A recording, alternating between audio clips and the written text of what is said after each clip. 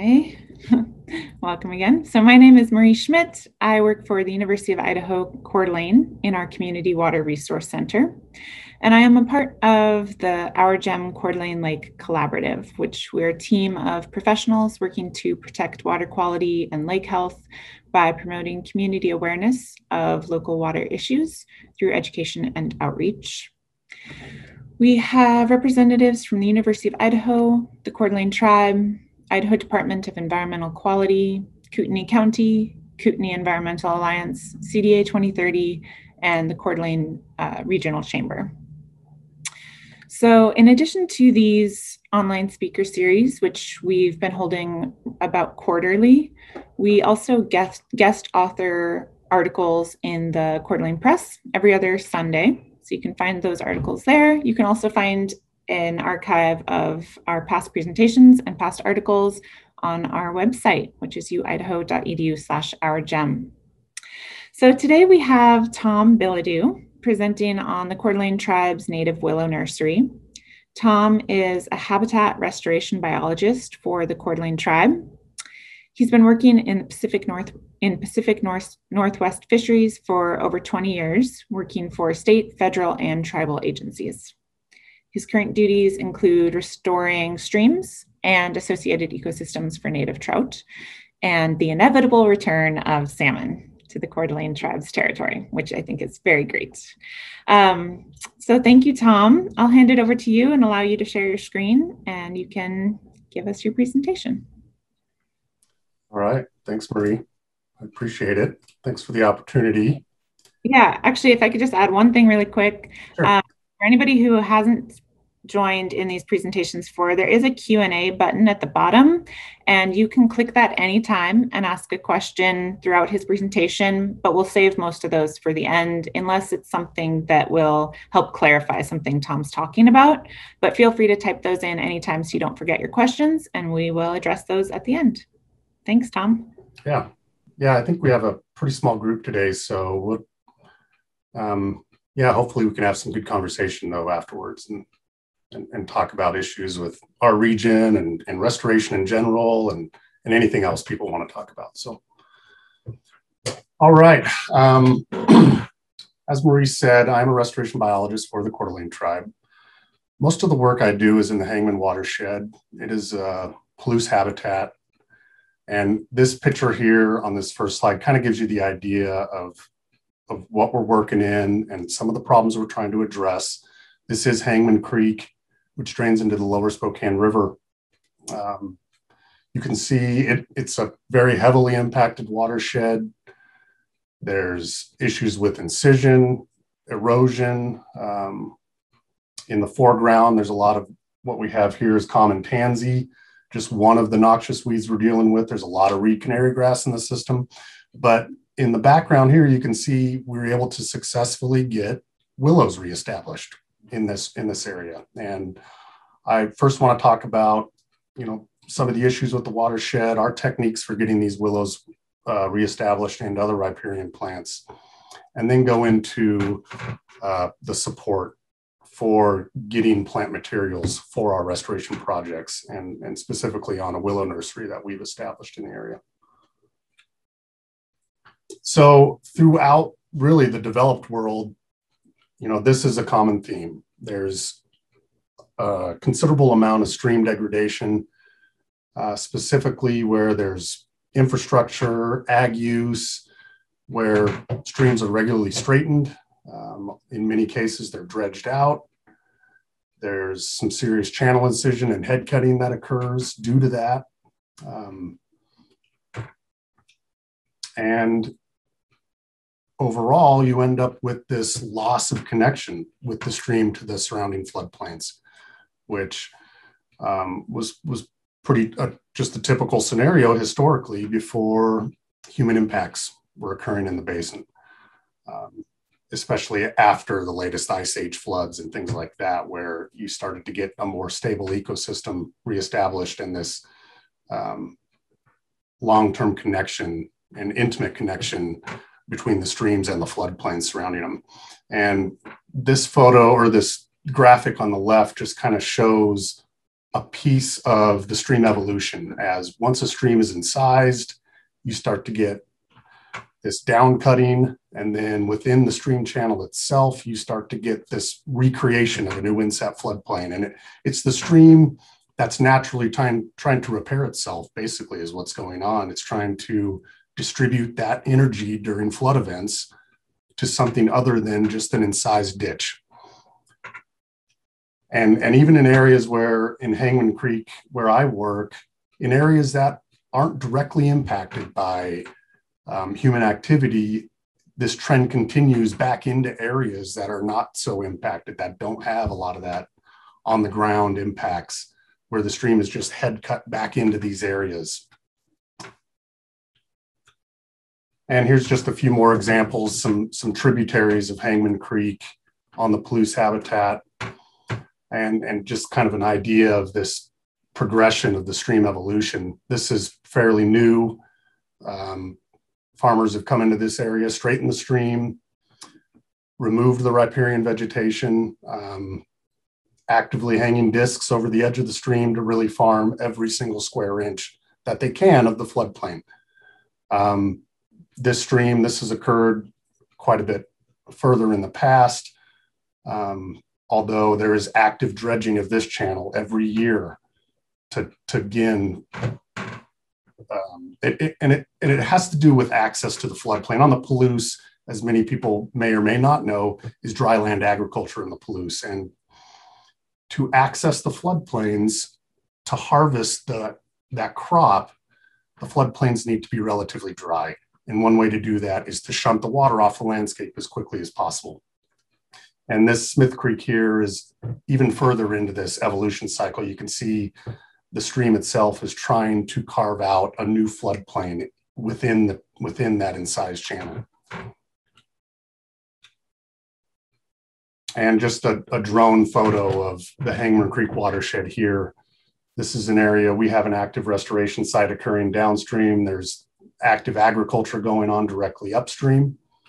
The floodplain, the historic floodplain, was over 1 kilometer in width. And again, so we can get access to those floodplains, and not just for agriculture practices, but there's infrastructure, there's roads that are running through this area, and to contain those flood events and keep the system dry so there's no infrastructure damage. This stream incision and straightening can support those type of activities. And you can see now really the floodplain is restricted to really just a fraction of the width, and it's trying to carve itself out a new floodplain within the active stream channel. And this is the upper Hangman watershed, all in Idaho. You can see that these floodplains were really a huge proportion of the ecosystem out here historically. Really vast floodplains really characterize the landscape. And today, this is what mainly is we're left with kind of a functioning floodplain, as we'd like to say, where the stream or some type of body of water is still interacting with that floodplain and providing some type of year-round water interaction, hyporheic flows from the stream into the floodplain soils.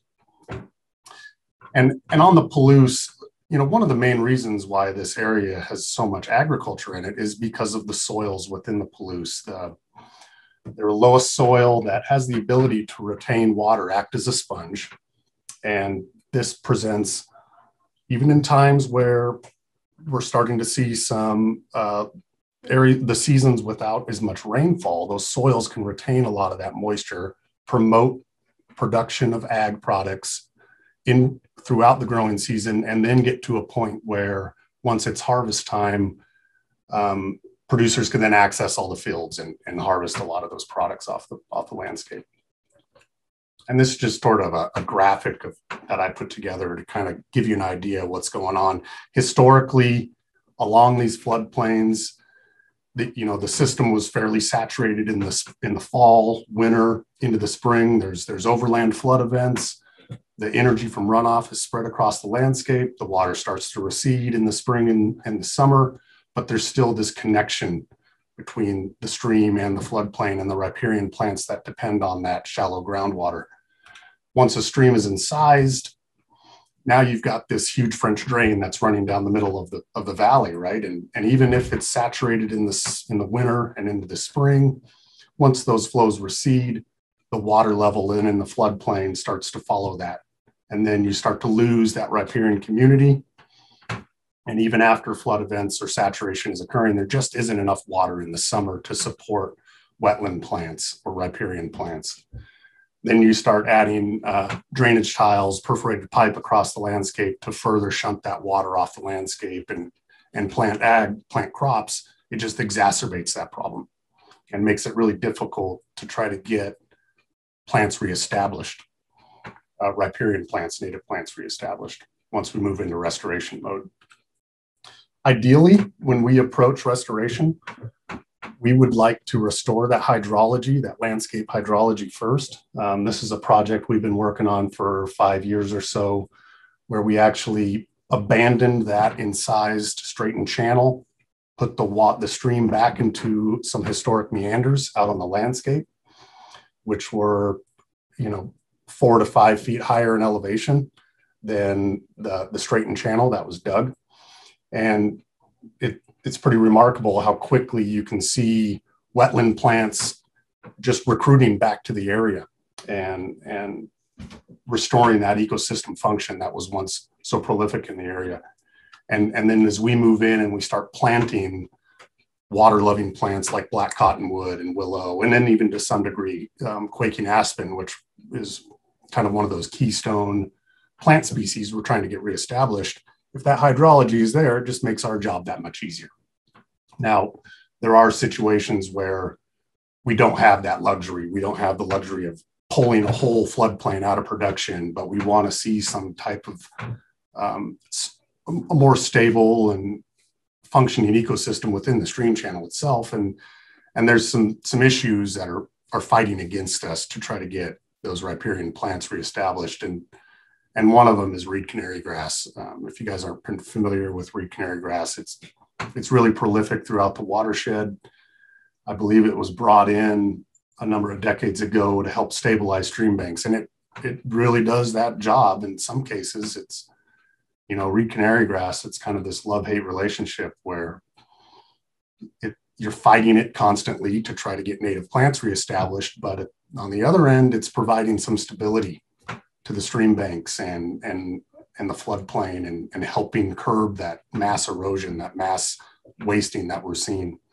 And then the incised channels, of course, trying to get plants reestablished within an incised channel can be extremely difficult.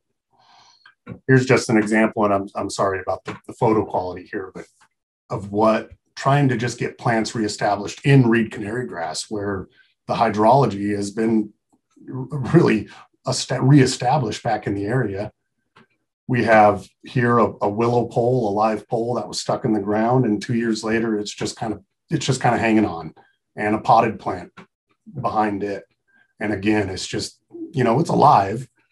They're persisting. They're just not providing the function that we hope they will within. And regularly, these plants are really fast growing plants. Willows especially are really, if the conditions are right, those plants can grow really quickly and start providing some of that ecosystem benefit to the native flora and fauna in the area.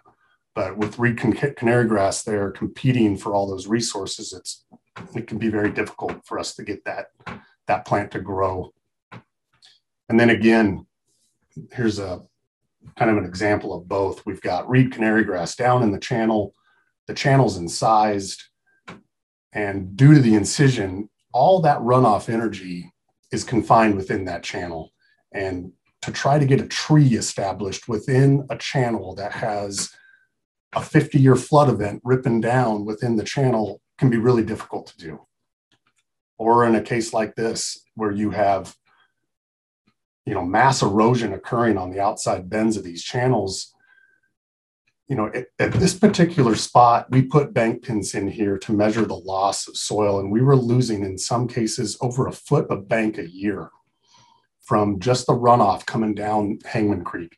And it's not even worth the effort to try to get a tree established in a bank like this. You're kind of just spinning your wheels at that point.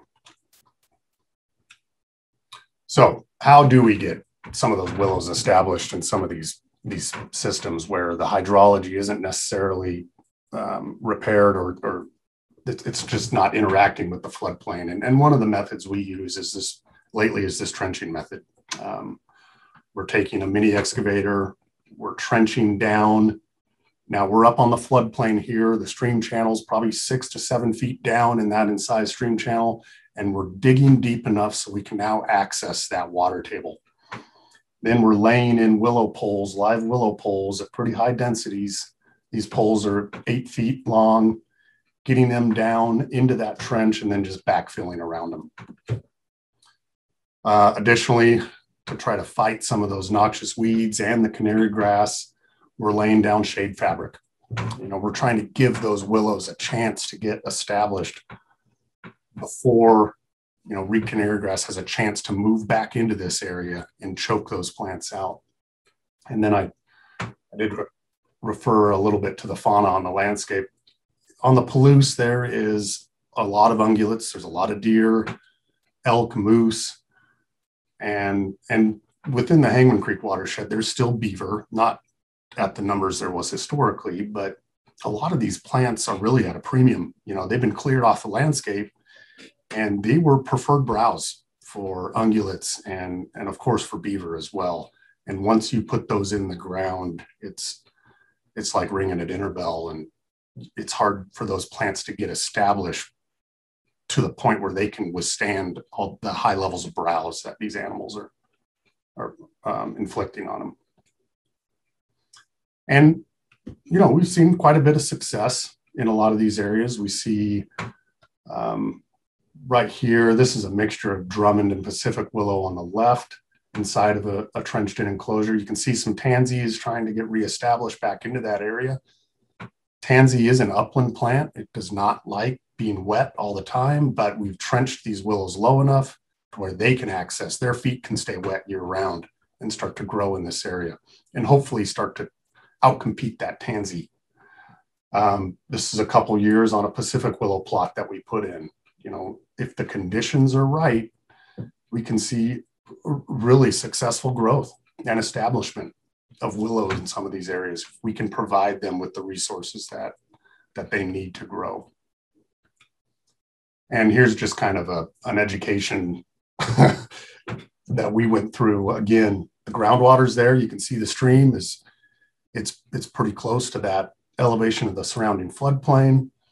So we figured, okay, let's just trench right in the canary grass and we won't bother with shade fabric. And this is a year post trenching. There is some growth in these willows. You can see some leaves getting established, but the canary grass is there constantly competing with those plants. This is a picture in the spring where the canary grass really hasn't had a chance to grow all that much, but this stuff will get 5-6 feet tall and just completely shade out these willow plants. And then even, best laid plans, right?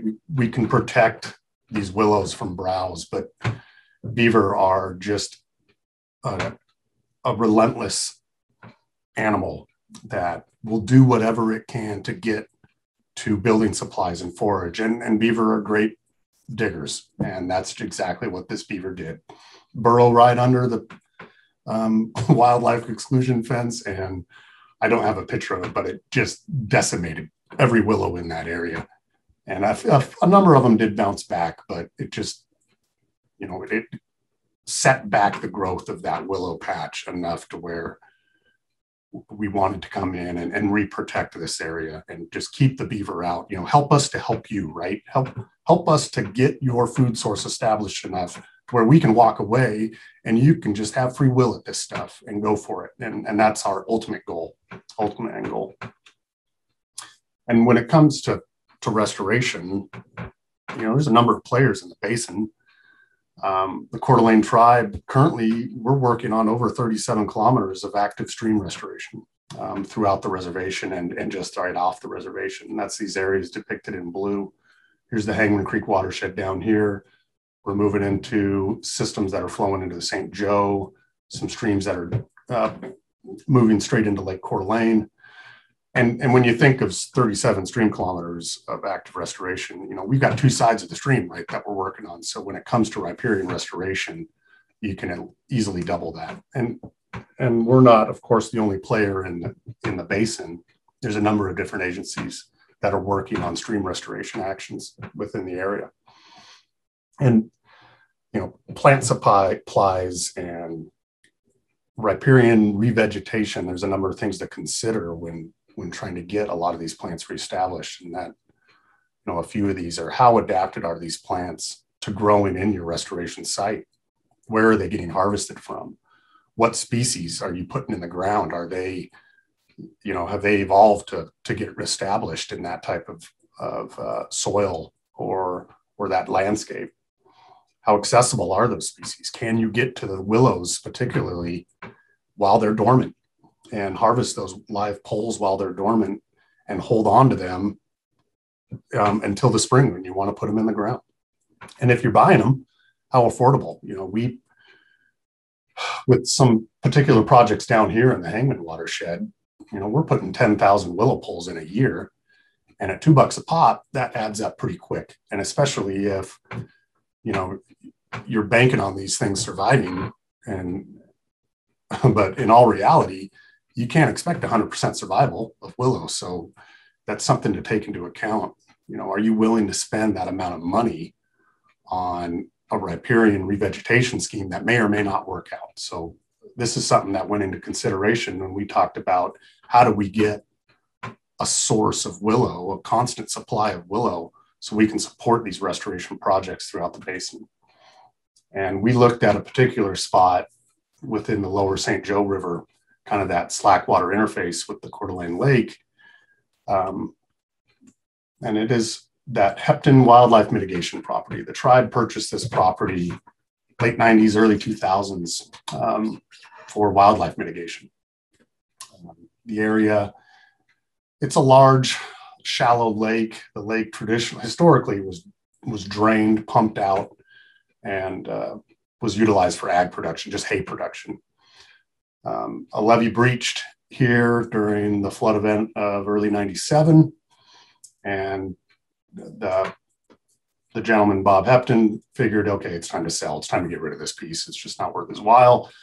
The tribe did acquire this piece of property, which is now managed for wildlife habitat and conservation. The property is easily accessible. This is the highway from Plummer to St. Mary's down in the southern end of the screen.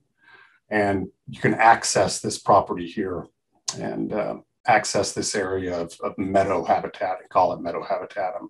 Certainly not natural meadow habitat, but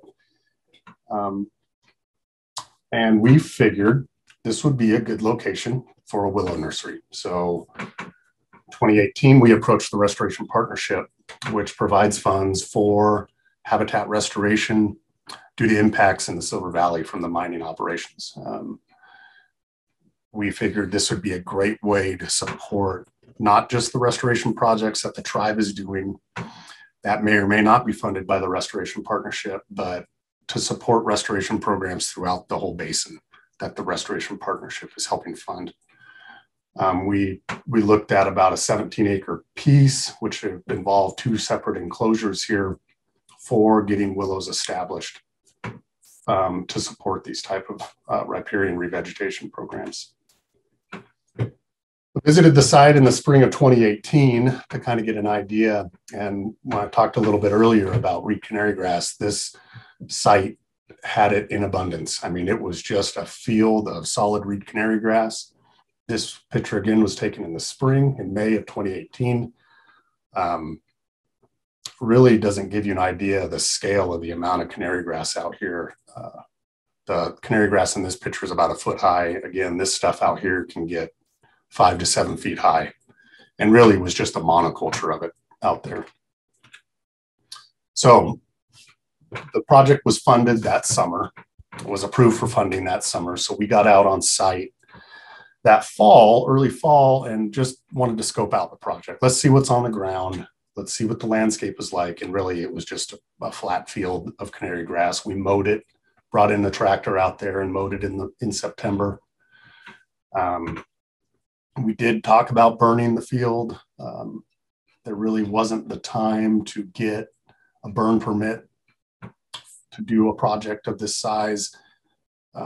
When you burn canary grass in the fall, there's a lot of dead material on the ground and it can go pretty quick. And, and I didn't want to be the person trying to control a controlled burn through a field of canary grass. So we mowed it. This picture on the right, you can kind of get an idea of the canary grass that wasn't mowed. Again, this stuff has all gone to seed. It's about 5 to 6 feet tall out here, and then the mowed field is behind it. We knew we wanted to plant willows and strips out here. We did want to maintain the canary grass too. And one thing we talked about that was brought up was just poisoning the canary grass. Let's just get rid of it. But as I talked about before, reed canary grass has a knack for providing a stable base to work on and even drive on. So we decided, okay, let's get out there and let's just scalp off the rows. Let's get rid of the material and a lot of the root mass in the rows that we want to plant willows in. We first brought out the skid steer here with a little dozer blade on it. And yeah, we were able to get through a row. Actually, I should mention, we tried tilling it first, and the tiller was just bouncing off that root mass. I mean, you're talking 6 to 8 inches, just solid roots that we just didn't, our little Kubota didn't have the juice to be able to dig through that stuff. So, and even after this skid steer, we were able to take off 4 to 6 inches of material. You can still see the roots popping up. I would think that 50 years ago, this area was probably 6 to 8 inches lower in elevation than it is now. And that's just due to this buildup of root mass and seed bank of canary grass reseeding itself on top of what's already there in roots.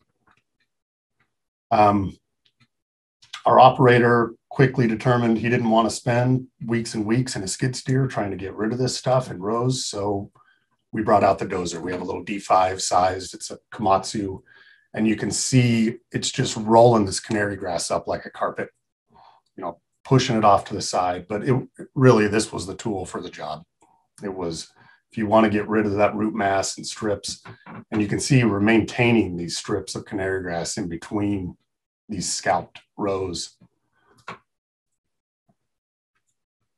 And here's just an aerial view while we were just about before we were done of scalping these rows out.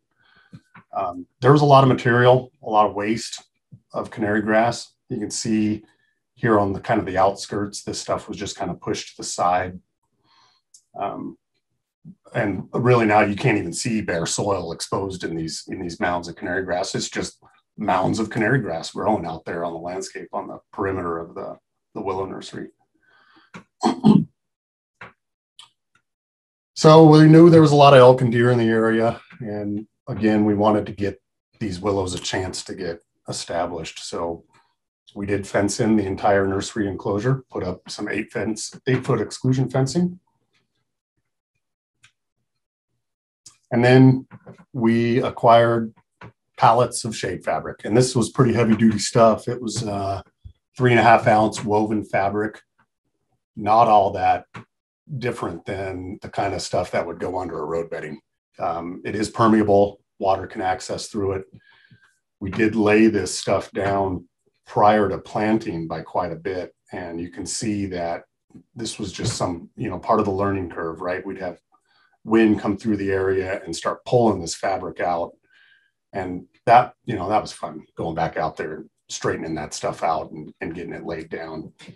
We did stake it down. We used a resin composite, fully biodegradable stake. We didn't want to put in a bunch of metal stakes in the ground because we knew at some point, as this stuff starts to break down, we didn't want a bunch of basically trash on the landscape. And you can also see in this picture, this is kind of a good depiction of how wet it is out there. Even as the lake levels drop and post-fall dam is pulling down the lake levels, water stays on this landscape, and especially in those rows that were scalped out. And there's quite a bit of standing water that will persist even through the late spring in this area. The water table isn't all that deep down in there. And then we planted it. You know, the one thing, we were so busy putting poles in the ground out here. I wish we'd have taken video of how we did it, but I can describe it to you. We laid out this shade fabric, punched holes in 2 rows within the shade fabric, and then came through with a gas-powered drill, bought about a 3/4 inch diameter cement drill, welded on an extension to it. So now we've got a drill bit that's almost 3 feet in length, and just punched holes in the fabric and drilled pilot holes, just walking down the length of the fabric, and drilled pilot holes 2 to 2.5 feet deep. And then had these live willow poles and got them down as deep as we could into those pilot holes, and then came back and cut the top of these willow poles off to about 6 to 8 inches. So now we're left with about 6 to 8 inches of live pole sticking out of the ground and 2 feet plus of live pole down in the soil. And this is a way to really get root growth, promote root growth during that first year, and try to inhibit too much leaf out. You really want, when you're getting these willows established, you want to promote good root growth and good root establishment that first year, and try to curb the amount of transpiration that's occurring during the summer when there may be limited amounts of water available, groundwater available for the plant. So that first year, this was in the spring of 2019, we planted 16,000 live poles, 4 different species of which we started with Drummond willow here, Pacific willow. We also planted Mackenzie willow. I like this picture. It kind of gives you an idea of how much deeper the willows are versus the surrounding landscape. You can see this area, we've scalped down about 8 inches, and the canary grass that's growing so prolifically next to those rows of willow. That Mackenzie willow was truly a pain in the butt to plant. It's not really a straight growing plant. The stems are rather crooked. And when you have a 3/4 inch or 1 inch diameter straight hole drilled in the ground, getting a crooked stem shoved in the ground deep enough can be quite difficult. We also planted Sitka willow, another native species in the area, really common to the Coeur d'Alene Basin. This is a good example of some of the mortality that we saw. You'd see plants leafing out, and then, you know, a couple months down the line, they just die out. And really, it wasn't all that common, but this was something we saw quite frequently. And another thing to notice is, let me go back to this photo of the Mackenzie willow. There's a lot of these plants getting established where we didn't lay down seed. There is a seed bank within this area of native wetland plants that, once that canary grass was off the landscape, now had a fighting chance to get established in the area. And in fact, if you walk out there now, a couple of years after these areas have been established, you can see even live cottonwood shoots popping up, bursting through the fabric in areas where those either seeds have been laying dormant, or even just recruits from old roots are sitting underground and just haven't had a chance to outcompete that canary grass. And then, of course, we dealt with wildlife impacts. You know, the deer in this area, it was pretty amazing to see them put their heads into that exclusion fence and force openings open big enough so they could get into this area. And every time we'd go in and we find deer in the area, they were always sitting on that Mackenzie willow. They were keying right in on that stuff.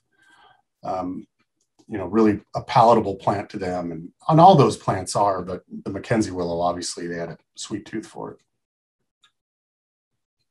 The second year, so this 2020, you know, we're moving into getting more willows reestablished. We had 12,000 live willow poles, 3 species of which, and we, due to pandemic issues and just, you know, damn near a mutiny on our hands the first year, trying to get our own staff to plant willow poles throughout the spring, we decided to contract out a crew. And And these guys came out and they did in 2 days what took us to do about 6 weeks. They put in 12,000 live willow poles, and granted, they may not have paid as much attention to the planting quality, but the area was provided the conditions enough to where their survival of their plants was nearly as high as what we did internally. So here's bed willow that we got established last year, sandbar willow, and I don't have a picture of the Geyer, or I just couldn't find one, but that Geyer willow was certainly a very successful willow species to get established out there. All the species of willow we planted typically are a streamside or riverside willow. The Geyer is not. The Geyer willow is more geared towards growing on the fringes of ponds or lakes. And we do have a number of restoration projects in the area where the Geyer willow would certainly be the most appropriate. And that Pacific willow was just one species that, man, it just took off. And you can see with just in a couple of years, the extent of growth on that Pacific willow and the success of getting that willow established. Here's just an overhead view of the entire Willow Nursery and some survival rates we saw the first year after planting. Again, that Pacific willow and the Drummond, for that matter, both had survival rates that were well over 90%. Just were able to get established so well in that area. Mackenzie and the Sitka were a bit lower. That Sitka willow, I think, especially likes kind of that sandy, gravelly soil. And out here on this nursery site, there was a lot of silt loam. There is some inclusions of gravel and sand into it, but I think that Sitka had a little harder time getting established. The bed willow, I don't think it was a soil issue. This area, it looks flat when you're standing out on the landscape, but it slopes down towards these canals that were dug. And this area, especially here, let me give you a laser pointer. This area especially is really wet. And in 2020, it was a pretty wet spring. And a lot of this stuff just didn't dry out. And I think it created, an anaerobic conditions to where the willows just couldn't get established. And there was a fair amount of bed willow down here in this low area that just didn't take. We hope to go in there, and once a lot of this bed willow gets grown up, we can cut stems off the bed and then just replant them back into these areas to try to get them reestablished. Some of the maintenance that we do on the property, we do control the canary grass. We get out and mow that canary grass at least twice a year, try to get it mowed prior to it going to seed. Again, that canary grass provides a surface to where we can actually drive full-size vehicles out on it, and we don't create ruts. Certainly you wouldn't have a problem getting out on the landscape and with a four-wheeler and a trailer to harvest these willows during the wintertime and even the early spring. And then, of course, fence maintenance, just to walk the perimeter of the fence, address areas that deer or elk may have pushed in and tried to get access to the nursery. But for the last year, by maintaining that fence, we really haven't seen all that much impacts from wildlife. Some of the other lessons we learned is that shade fabric really works well. Here's a strip of Pacific willow where after we planted the willow, the whole strip of shade fabric blew off of it. And we thought, okay, let's leave it off. Let's just see how this Pacific willow does. And even though there really isn't much in the way of recruitment of canary grass back into these areas we scalp, there's just a lot of native wetland plants and forbs popping into the area. The willow growth in that particular strip just didn't even compare to what was going on either side of it. And whether or not, that shade fabric is retaining moisture in the soil, it likely is. It's black fabric. It's warming up that ground early on in the season, and I think promotes root growth of those willows. And really, what we learned between the first year and the second year is those planting contractors, they're good at what they do. And if you want something done and done quickly, call them up. There's a reason professional foresters use these guys, because they're good at what they do. And again, before that canary grass got established in the area, there was clearly native plants all over this landscape, and we're seeing a lot of recruitment from those plants. And it wasn't due to our planting, putting seeds out. Those seed banks were just on the landscape, and we just saw the natural recruitment of a lot of these plants. Here's some aerial views of the nursery itself.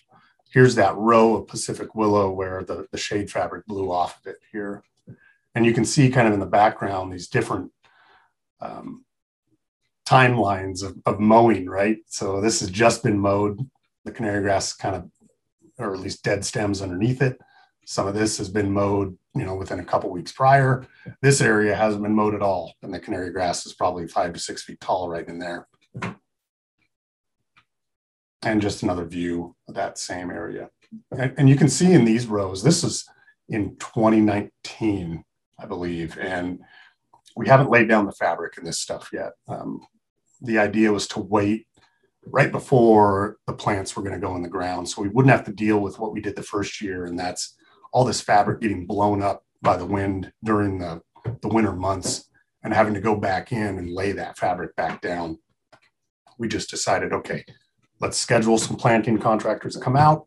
We'll get that fabric down on the ground right before they get out here, and then we won't have to deal with that stuff. And I do want to go back real quick to this slide. I didn't talk much about this. We just planted this year, this corner up here in the, I guess it's the southwest corner of the nursery. We decided to plant some cottonwood poles, live poles, some dogwood poles, and some coyote willow.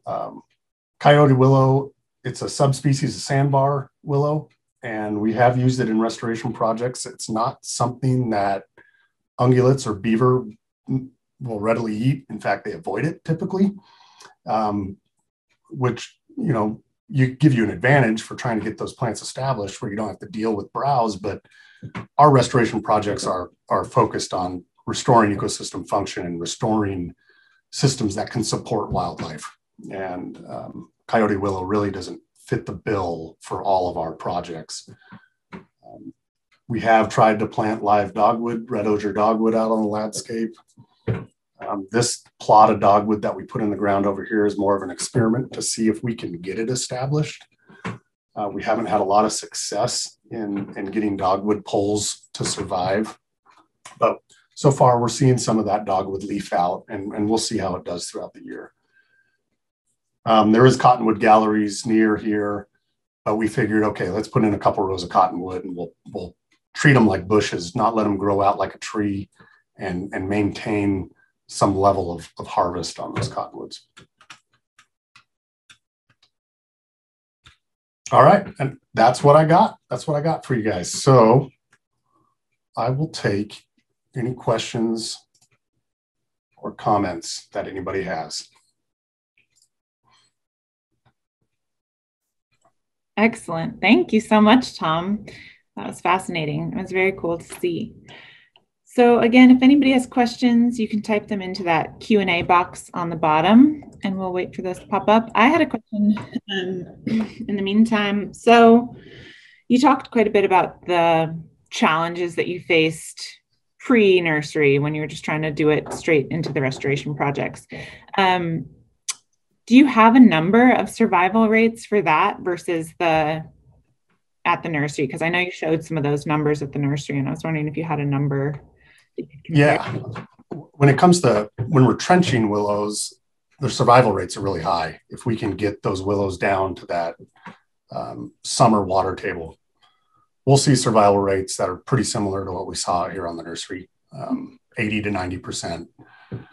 If in the past, prior to us trenching and we're just shoving poles in the ground, survival rates were just dismal. We're 10%, and really discouraging results.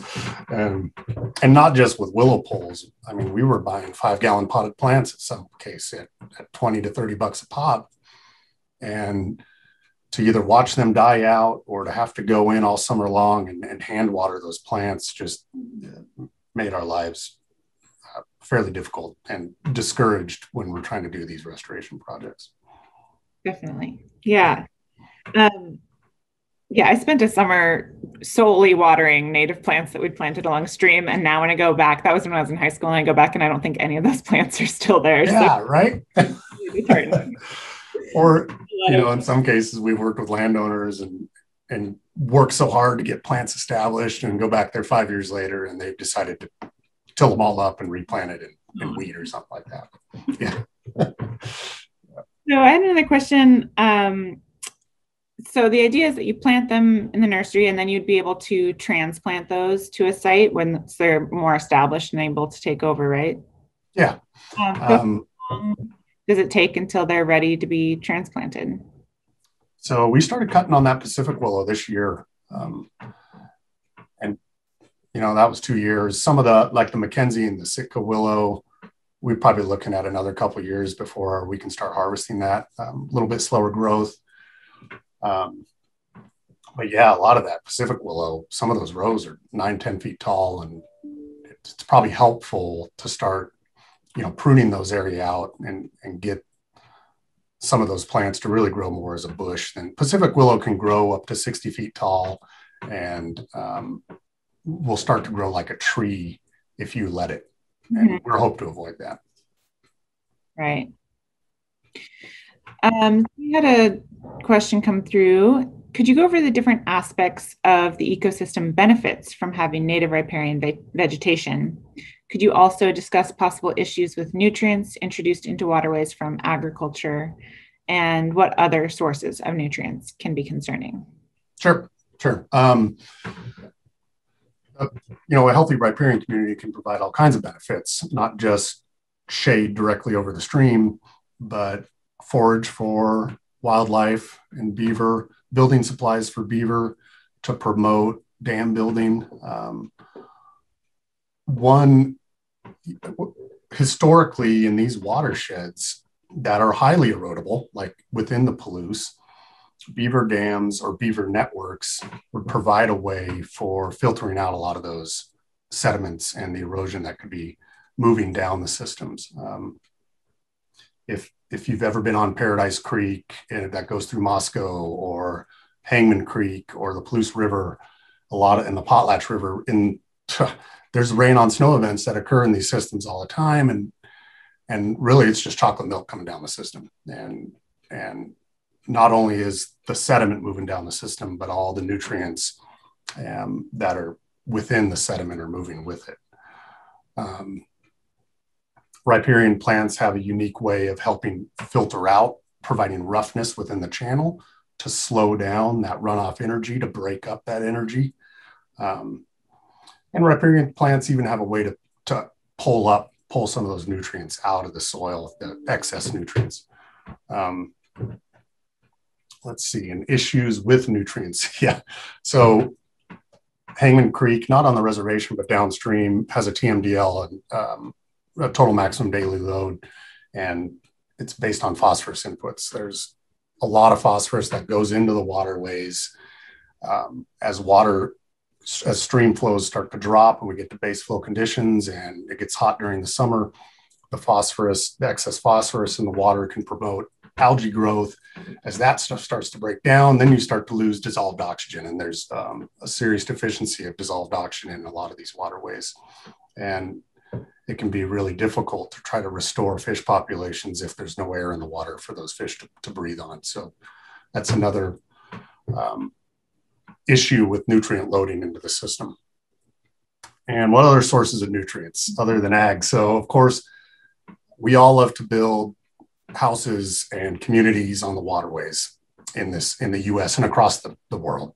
And of course that comes with effluent that moves into those waterways.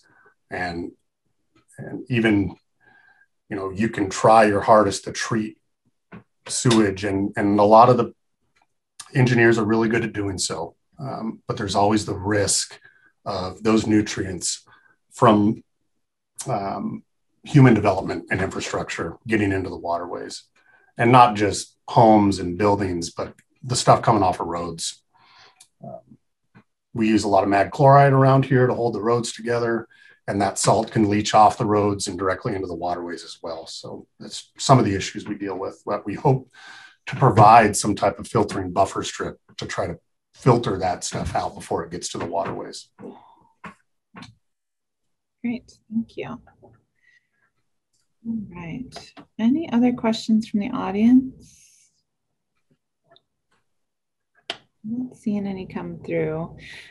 Well, Tom, thank you so much for your time, and thank you to you and the Coeur d'Alene tribe for all the restoration work that you've been doing. It's pretty incredible. I've gotten the chance to tour a couple of sites, and it's just amazing, the scope and the scale of those. So it's pretty exciting, really impressive work that you're doing. And this is an exciting step, I think, because now you have lots and lots of willows that can go in. Yeah, right. It's been pretty successful too. So yeah, it's pretty amazing. Nice to be able to highlight a project like this. Yeah. I guess, I mean, I don't know if you had expectations of how it would go in the first year or two, but it seems like it's really thriving. It has. I had really high expectations, Marie. Now, a lot of people that were with me shoving poles in the ground for 6 weeks that first year, there was a lot of glass half empty people out there, and we're like, this isn't going to work, but we made it happen. And it was really nice to see that. So yeah, now they can be proud of their work. Yeah. Great. So there's Crystal asked for an email, and I'm going to type in my email here that if anybody has questions, they can shoot them over, or want to talk about other restoration projects in the area. So yeah, and if people don't get a chance to get it off of the chat, they can also contact me and I can direct them to you as well. Thank you for making yourself available for those. Oh, it looks like there's one more question. Is there a program to help landowners along rivers and lakes to convert their property to native plants? That's a great question. There are programs available through NRCS. There's Conservation Restoration Program, CRP. There's riparian restoration, and it's a way for properties that are currently in ag production to get compensated for transitioning out of ag and moving into restoration programs. And those are pretty popular across the Palouse. They provide they're usually 10-year programs. You sign on to 10 years and then revisit that contract after 10 years to determine if you want to continue or pull it out of conservation programs and go back into ag.